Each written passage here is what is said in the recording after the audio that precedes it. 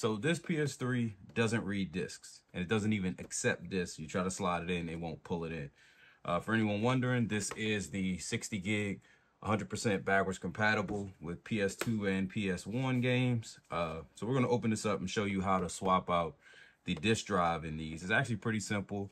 The only thing that takes a couple extra steps is you do have to transfer the chip, the board that is on your drive, to the replacement drive, because they are coded or locked or whatever you want to call it to the motherboard that's in the console.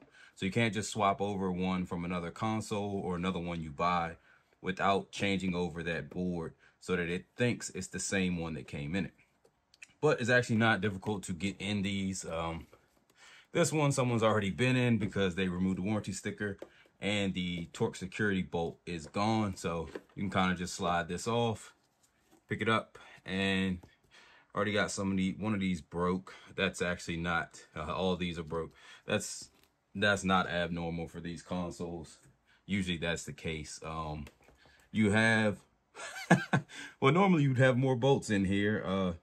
Looks like there's only one bolt left holding this thing together, but normally you'd have a bolt here, here, here, one there, two there, and one here and one here. So yeah, whoever has been in this, I guess maybe they were trying to fix it. I don't know.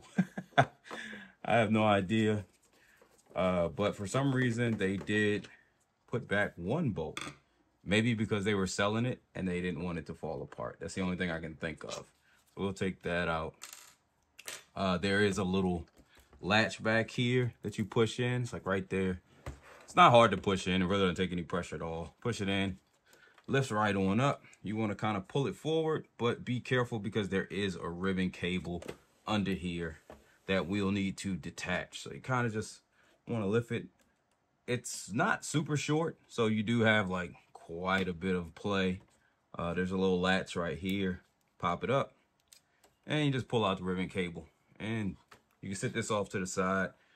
Those bolts normally would hold that in when it's in the console, but it's pretty sturdy in there.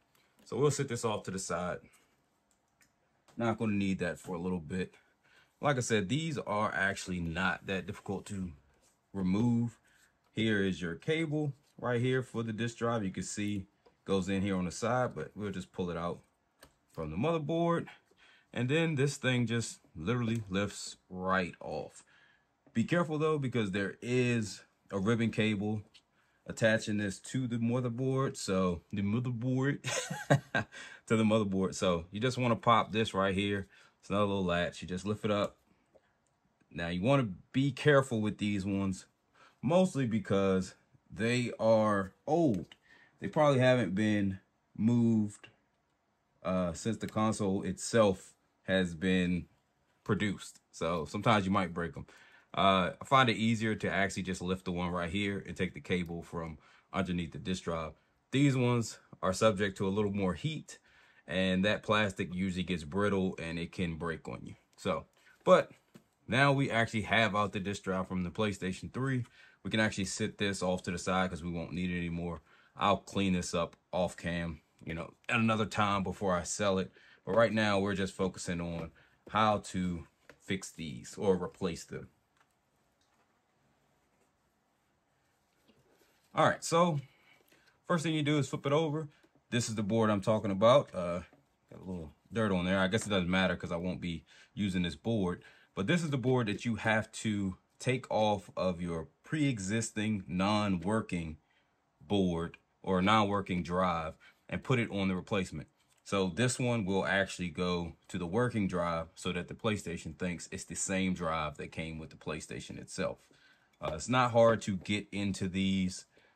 You have like bolt there, a bolt there, a bolt here, and a bolt here.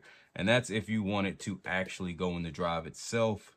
I'm not going to do that because I have a working donor one right here. Obviously, it can read. It tells you that right there on the top.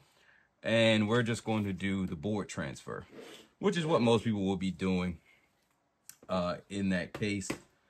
This drive is not Oh, wow. What is that? Oh, the tape just, okay, good. I thought that ribbon cable was ripped for a second.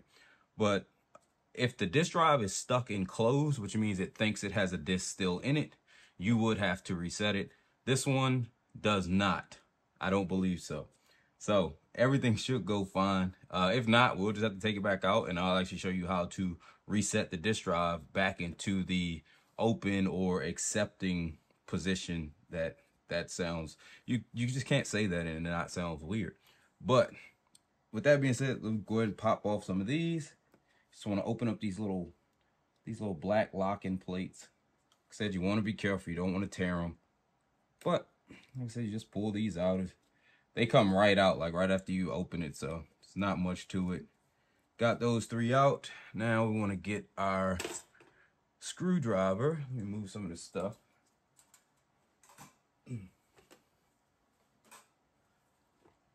All right. Boom.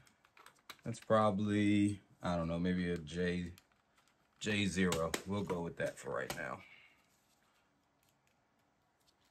So, first thing we're going to do is we'll take off the board on the donor.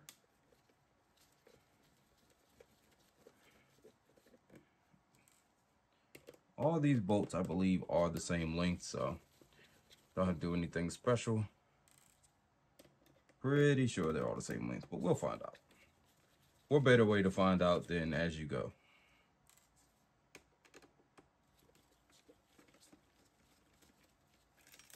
All right.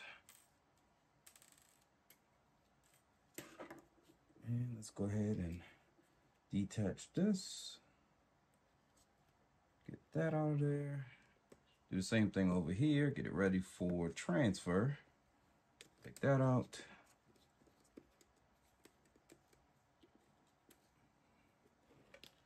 Yeah, using these gloves makes it difficult. This one's a little small. I don't feel like accidentally tearing it. Please get out of there for me. Come on. All right. We'll just lift up this tape then. That's probably what's giving it a little extra. There we go. Yeah, that's what was doing it. Which worries me now that this one is torn, because this might not even be the original one that came with this PlayStation. But we'll find out. Hopefully that's not the case. Oh, there's actually one more bolt right here.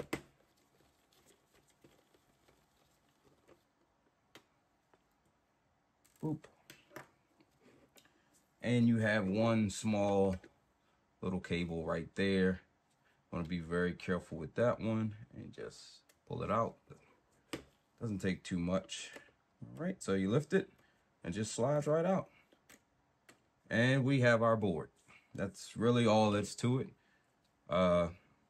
This one we'll just sit off to the side because we need this. You have to use this with your PlayStation that you got the donor from. So you want to keep this in case you ever put a disk drive back into the donor console.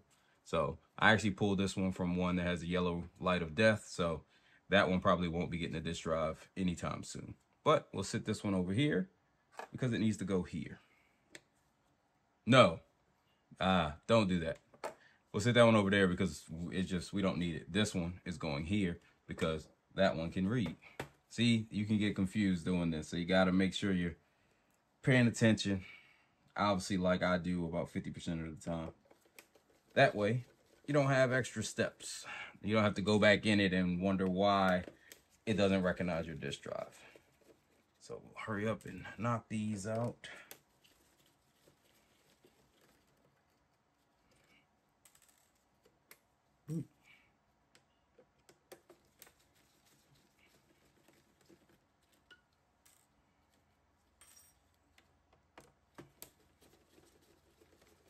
All right.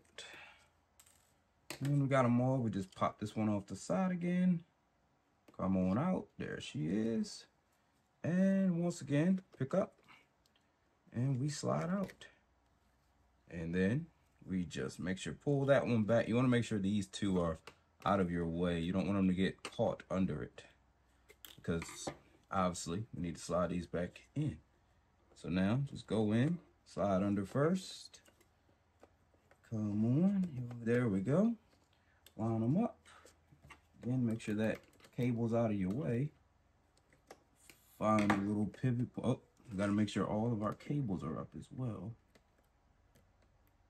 Come on out of there. There we go. That's 1, 2, and 3. Come on out of here. There we go. Okay, now just find a little black pivot points, set them down. These little 2 pivot pads let you know you're in the right spot. And now we just start bolting it on back down. Easy, put a couple bolts in before I start to reattach everything. Just kind of holds the board for you. Mostly you put them in the ones that you don't really need to basically have in the way when you're trying to do this. When you're trying to hook back up the cables. Right. And that should be, you know what, let's put this one in on the side, and then that'll be it. Right there.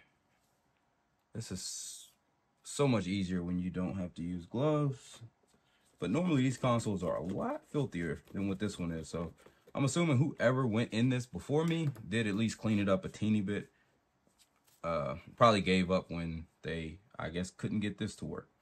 All right, so now we're just start hooking everything back up. Start with our little teeny plug right here. Stick that in there. Oop. Doesn't take much force to get that to sit in. All of these can be done relatively easily because you're just kind of sliding them in, and then you close down the locking tab. That holds it in. Same thing over here. Slide them in. All right. Close down the locking tab. Same thing here. You don't really have to use these little tweezers for this, but it makes it a lot easier when you're wearing gloves.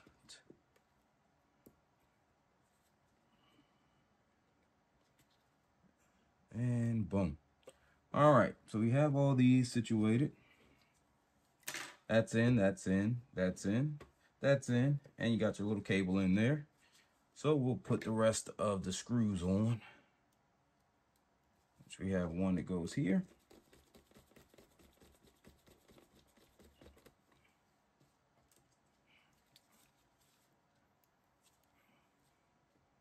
And one goes here.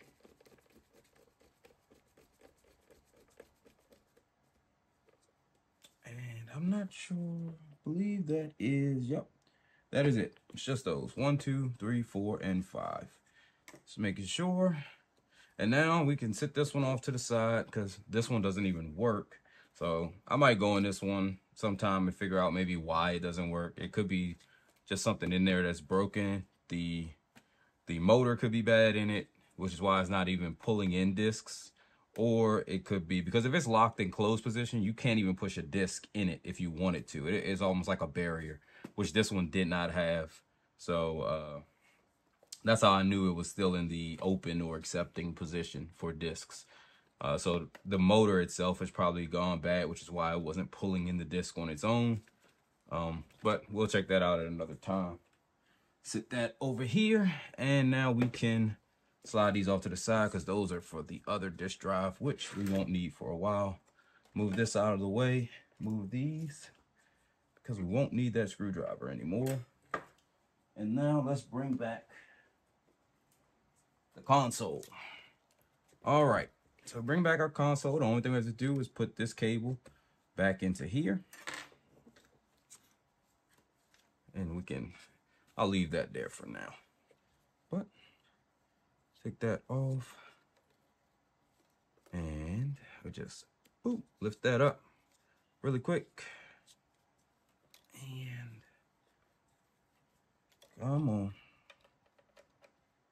Come here. This was not as bad because it's a bigger ribbon cable. So try to do it to where you can see it on camera, but I also don't want to pull it too much. So you might not be able to see it, but you're basically just sliding it in and you lock it down like you did all the other ones. But like I said, that one's actually a lot easier just because it's bigger. And we set that back down right there. There we go. Line that up. If you're wondering, like, for a good visual marker, there's a hole here and a hole there where the screws come through from the case that goes in through here and actually locks it into the console. So, and there's also a screw that should go through the console here as well. All those screws were missing, but we do have those screws. So just plug that up. Come here. Go ahead. Come on. Plug on in. There we go. And now that's seated down, we can take that off and slide the top back on. Where is the top? There it is. All right, so same thing here. You just want this cable, put it back in here. Boop, and lock. All right, so did it sit there? Of course it didn't. All right, so a quick tip. Hopefully this doesn't come up too much, but there's like little slots right there, there, and there. And these got little notches in them. So what you want to do is tilt it until it catches those knots, and then you can just lay it down. You'll hear it click in the back. This little piece you had to push in will keep it in place while you put the screws in. I'm going to put the one screw in for right now, just so that we can quickly test it and verify that it's working. And then I'll worry about putting all the other screws in at a later time, because I have to open this back up and do a full deep clean of the console itself. And might as well do a video of that. Why not, right? All right, so let's go ahead and hook this up and see what we can make shake. All right, so we got it hooked up. Let's go ahead and turn it on and power. So far, so good. All right, there we go. So now we'll wait for it to start up. Let me grab one of my little bootleg controllers to hook in here. I use just pretty much to test. Oh, dang it. I didn't get that part down right. It's all right. That should be fine. Let's log into Dave. Good point. When you turn these things in or when you sell them, take your information off of them. A lot of people do not do that. All right, let's see what happens. Let's put us a game in. We'll use Far Cry 3. This is one of my test games, just to see if it reads. All right, pulled it in good. It's reading. Let's see. And we have disk. So we're all good to go. I would play it, but it's going to have to install. And I don't feel like waiting 100 years for that to happen on the old PS3. But yeah, so that's how you would swap out your disk drive for a working one if you have that issue.